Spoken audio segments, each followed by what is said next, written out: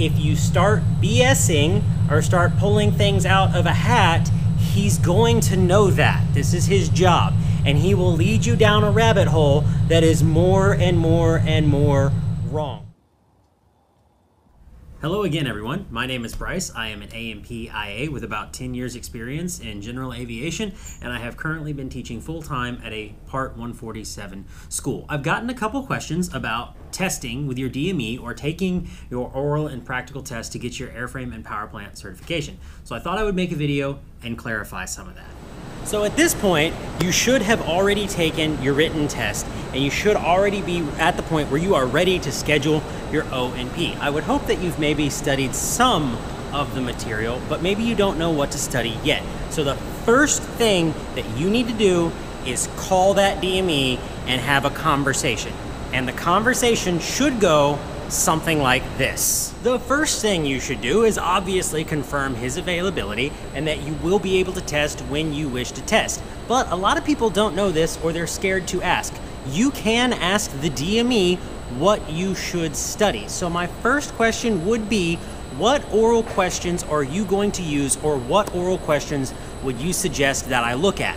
Jeppesen puts out oral questions, so does ASA, Prepware is ASA, but Prepware and many other places. So you're going to want to ask your DME what oral questions you should be looking at. That way, when you sit in front of him, you are getting the questions that he is probably going to use. We know a couple of DMEs that, I won't say work with the school, because they don't really work with us, but our students go to them regularly.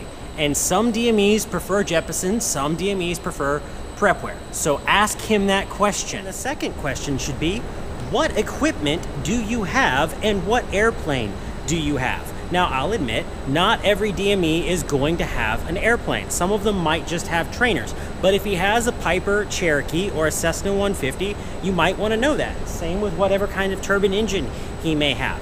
You can ask him, what kind of equipment do you have? And then go to my personal favorite tool as an aircraft mechanic, which is Google, and find out as much information as you can about that equipment so that you have a little bit of knowledge going into it on what you're going to be working on and what the certain systems are on that engine or that turbine or that airframe, whatever it may be. So you've called the DME and you've asked him what to study and you've asked him what kind of equipment he has had. At this point, you need to study those oral questions on flashcards or whatever you have to do until you know them like the back of your hand. If you do that, when you go through your oral part of your test, you will breeze through it and it will be very, very easy. But what about the practicals? Well, you can go to the FAA website and put in the search bar, Airman Certification Standards, and press enter. And the ACS standards of what a DME can test you on will come up. For each section, they will have a series of tasks, level 1, 2, and 3, that a DME might give you on a practical project. Now, I'll be honest, if you're lucky, you get a lot of level 1 tasks, which is just knowledge or identify. If you're unlucky, you might get a lot of level 3 tasks, which are actually having to perform things, like having to perform a sheet metal repair or having to perform a compression check. What's a good way to prepare for the tasks? Well, that's a question you have to ask yourself. On every single ACS task that you read, you do need to understand that that is a testable task that you may get on your test. So read through them and think to yourself, can I figure this out with a manual, and or have I done this when I was in school? And the manual part is important. Some of these tasks you might not have seen before, but on every single task with your DME, you need to ask for a procedure or go and find a procedure for the work you are going to be doing. What you don't want to do is when he says, service that nose tire or connect the tow bar, you don't want to just go put a bunch of air in it or go connect the tow bar because you've done it before.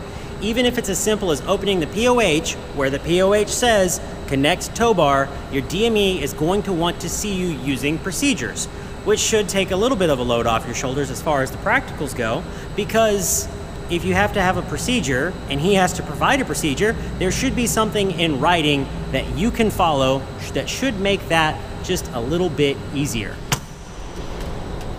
This may sound weird, but the next thing that you should do is relax. The DME is not here to fail you.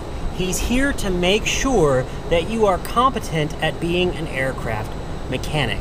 You don't want to work yourself up and give yourself an anxiety attack. So, whatever you do, you need to have all of your studying done before you go test. When you go test that day, do not look at any of your materials, take a good night's sleep, and relax. When you go into the test, you should go into the test fresh and with a good breakfast in your stomach. Many DMEs have told us that people will come in to take their test. They didn't sleep all night. They stayed up studying all night. They came in without eating any breakfast and had drank a whole bunch of Red Bull and were so nervous that every time he asked them a question, they were like, I don't know. So get yourself a good night's rest, eat a good breakfast, and relax. My second part to that is not to BS the DME. If you are not sure about something, tell him you are not sure or you don't know. If it's a practical, you're allowed to use books and ask questions. The oral, you can't. But on a practical, just tell him, ooh, I don't know. Let me find that in the book for you real quick.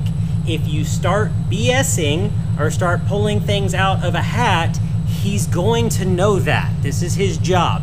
And he will lead you down a rabbit hole that is more and more and more wrong. So if you don't know the answer, just tell him, I'm not sure, let me look that up, or let me come back to you on that one. And my final piece of advice to you is this. If you fail, you can always retest. No employer is ever going to know what you failed unless you tell them. There's no record for it. It's just once you're done, here is your A&P license. If you fail, you have to wait to retest.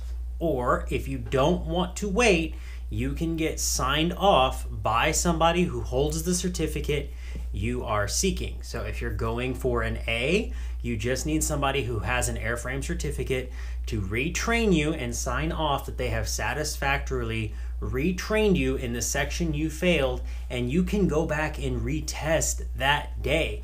We've had students go to a DME and miss a section or miss something and fail and go across the street to the hangar across the street where the DME knows the mechanics, got retrained real quick by one of the mechanics there, and then walked right back in and retested the same day.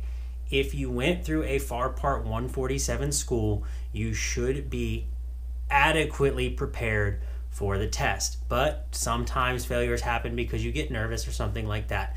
Don't sweat it. It's not the end of the world. It doesn't mean you don't get to be an A&P. You can retest. You can get signed off to retest sooner.